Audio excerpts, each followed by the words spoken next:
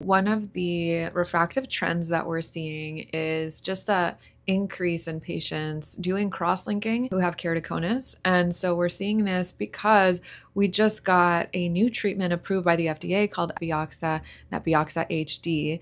And this is super exciting because it is less invasive than the Epi-off procedures that have been previously approved. It is a treatment that stops the progression of keratoconus. It can prevent the need for corneal transplants or other invasive surgeries and vision decreasing. So it keeps patients stable. We are seeing a trend and increase because we now know that even patients over the years of 35 years old can continue to progress.